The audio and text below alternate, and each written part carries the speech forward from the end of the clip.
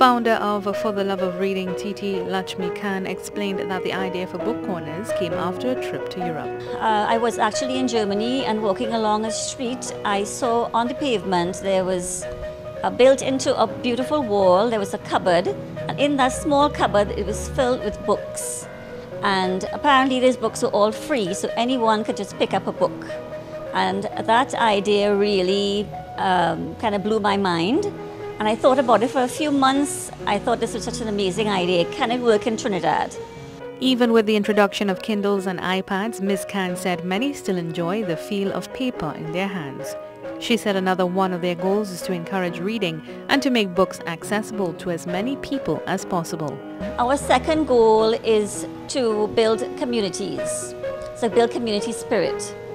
So we ask people to donate their books to us, bring in their books to maybe the nearest book corner, and so we can share their books. Pharmacist Mark Ali of the MTA Pharmacy in Warrenville said the book corner at their pharmacy attracts many in the community.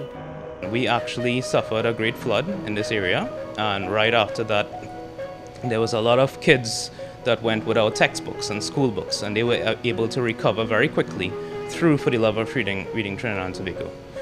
At the MTA Pharmacy, you can get books, medication and music.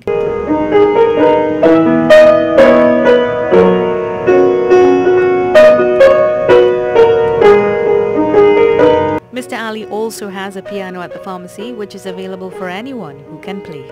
So I wanted to create a Play Me I'm Yours drive movement in Trinidad and Tobago to give those who don't have access to a musical instrument such as a piano access, and that way encourage both not only literacy but musical literacy. If persons are interested in sharing books with the rest of the reading community, they can be dropped off at any of their book corners in Trinidad. They have corners at the Noor Coffee Lab in Tunapuna, as Zahara Garden Centre in St. Augustine, the Oblique Imperative and Junk Lodge in Port of Spain, More Alive, Valsane and Biz Bits in Sangre Grande. Mahalia Joseph-Wharton, TTT News.